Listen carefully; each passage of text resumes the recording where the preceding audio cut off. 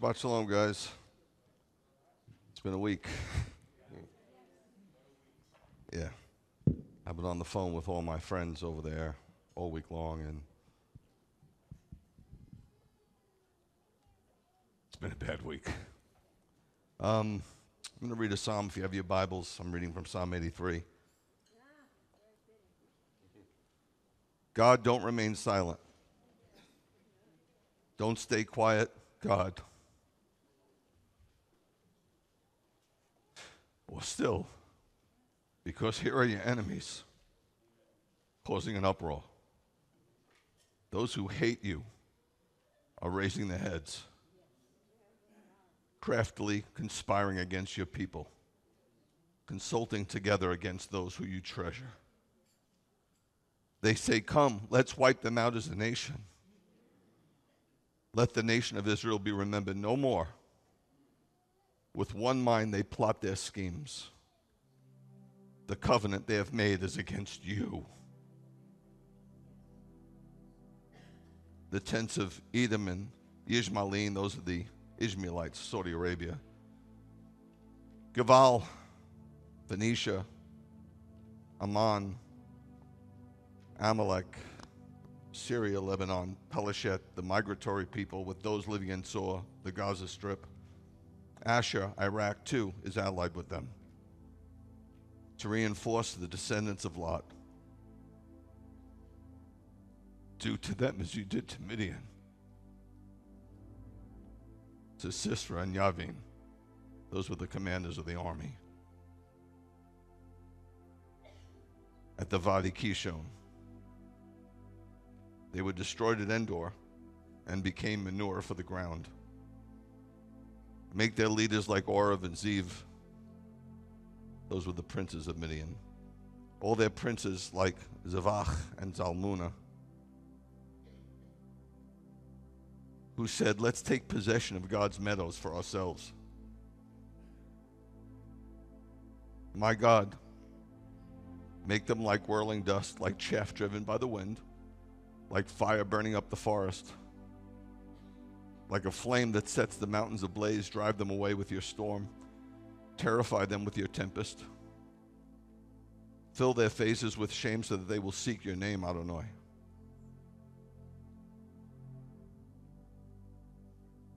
I know some of you have been engrossed with that God is love. This is the American God. God is love.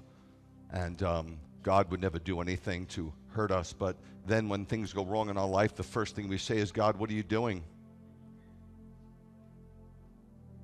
With one side of your tongue, you tell everybody God is love. With another side of your tongue, you say, God, what are you doing? Why does my child have cancer? Why am I struggling? You've got one piece of God. One piece. Messiah is not coming back on a donkey. It's not the Christmas version. You're not going to be opening up gifts. He's coming on a war horse. The fire in his eyes and the sword in his mouth is not for his bride. It's against his enemies. That's why I share the gospel every day of my life. Every day of my life. Every day of my life. Christians aren't sharing the gospel anymore. It's extinct. Evangelism is extinct. We bring them to churches for coffee. The reason why I go after people is because I know when he comes back, it's too late. It's judgment. There's no hope. Don't make up your own God. That's what it says. And until you become a weeper of souls, you'll never become a winner of souls. Do I want the people of Islam to just perish? Not in their sins, I don't. No, I witnessed to them. Anybody in here ever read the Quran through? 2 people. You don't even know what it says. How are you going to talk to them? Do you know how it was compiled? You ever see one? You know how big it is? Half the size of our New Testament. It was compiled by men through oral traditions. Muhammad spoke to people. He had a vision. I had a vision. How do you know it's true? And after he gave all the oral traditions to all these different caliphs, they all came together, and it was all different. Everybody had a different story, so a central body came together and said, we're going to take this, we're not going to take this, we're going to throw out that, I'm going to add this. That's insanity. There's no literary authenticity for that document. Your Bible, we have 10,000 New Testaments written by 10,000 different people, and they all agree. Do you know what kind of authenticity that is? It's incredible. If you just look into it, you don't even have to go to a library anymore. You have a computer. You sit in your PJs. I used to go through a library, go through the Dewey Decimal System, sit there for hours researching. Now, just be careful what website you go to. Before you get on Facebook, make sure you put your face in his book, so that everything you're reading on the internet or hearing aligns up with the Word of God. This is the only truth. Yeshua is the Word, and he didn't say he speaks truth. He says he is truth. I remember bringing a group, nice country boys from Georgia, and I tried to explain to them Islam, which, you know, sadly enough, they were 100% clueless about. Church just doesn't teach it. I don't know why. And I brought them to Israel the first time like 20 years ago, and I tried to explain to them about what their principles were and their tenets. And they just couldn't believe it. They couldn't believe the idea of infidels and what's in their PLO charters and what their objective is. It's not about the land. The Jews can move to Uganda. They'll kill them there. My people were killed everywhere. And so I called over a lukewarm, guy. He doesn't go to a mosque. He doesn't really read his Quran much. Doesn't have a head covering, but he claims to be a Muslim. There's a lot of Christians like that today. Lukewarm Muslim. I called him over, talking, having coffee. I said to him, this is what I said. I said, look, my friends are here from the United States. How do you feel about a terrorist going into a coffee shop and detonating himself and killing innocent women and children? He said, it's sad, but it has to be. And he was lukewarm. And they were like you. Wow. Wow. You're fighting a spirit, man. We don't fight against, somewhere I read we don't fight against flesh and blood. Did you ever read that? God says to hate evil. I hate evil. Hate, detest. As much as I love God, that's how much I hate evil. The evil one loves when children are abducted. Loves innocent people being murdered. Loves things like cancer. Loves. That's what you're dealing with, a spirit. Don't call them crazy. When I was young, I was crazy. I ran with a crazy crew in the Bronx. We did crazy things. And they'd be like, Greg, you're crazy. That's crazy. Then there's mentally ill.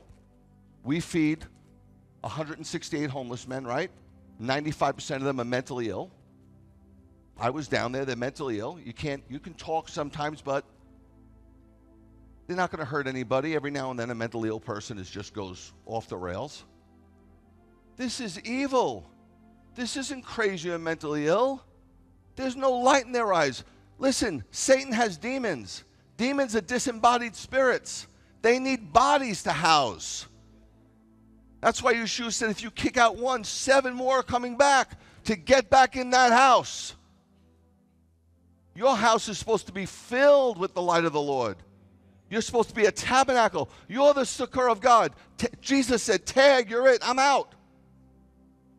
He's gone. Right hand of the Father. You're here. You're legit his hands and feet. And you're supposed to have so much light that it's supposed to spill out everywhere you go. People should smell the Lord on you. And if you come in contact with anybody who is full of a demon, they should hate you without you even opening your mouth. Let them be ashamed. It takes shame to repent. Let them be ashamed and fearful forever. Yes, let them perish in disgrace. Let them know that you alone, whose name is Adonai, are the Most High God over all the earth.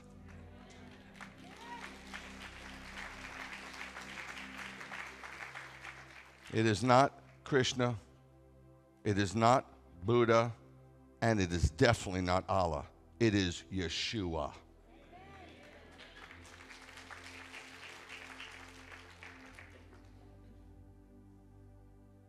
It's funny how people come out when they hear you're going to talk about prophecy. You know how many calls I got from friends this week?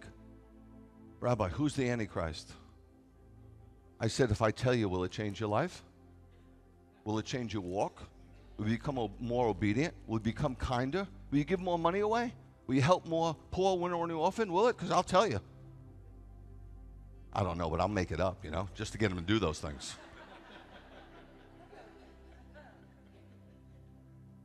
Guys, things are coming to a head. I mean, my God. God never asked me what I want. I'm walking with him 34 years. I'm not bragging, every day for 34 years. Some closer than others, but every dang day. Ain't one day I took a vacation from hanging out with my father. Not one. And he's never asked me.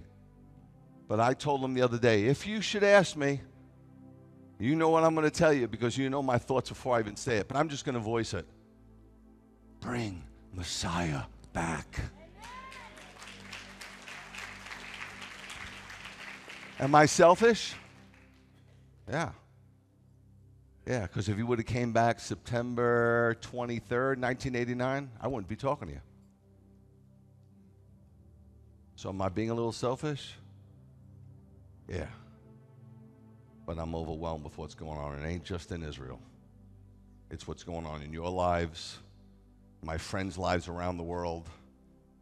Do you know there's a major war going on in Ethiopia right now? Fox ain't going to report that. No, major war. People are dying left and right. Amhara guerrillas against the government. You know where it is? Where our congregations are. I was on the phone with him this week. There's a lot of wars going on. Tons. Not just Ukraine and Russia. Not just Israel and Hamas. It's coming to a head. Couldn't come sooner as far as I'm concerned. And don't panic. I know you got plans. You're not going to be flying around a cloud when he comes. We're going to have bodies. Things are just going to start to spiral up. You won't have so many things that need ectomies. Ooh, what's that? I should go see somebody about that. That could be. It's going to start to spiral up.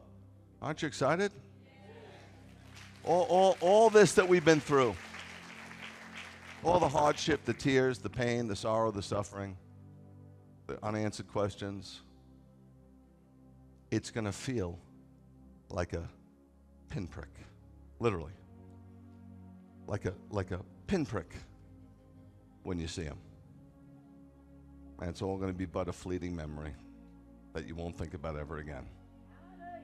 I'm convinced. I'm banking on it. And I can't wait. Fathers, always be glorified today. You be glorified today.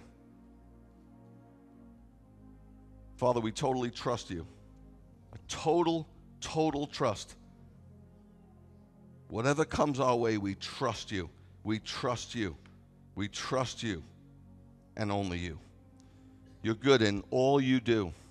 In everything we don't deserve one iota of goodness. Not even close. But yet you pour it out on your children. You're the best.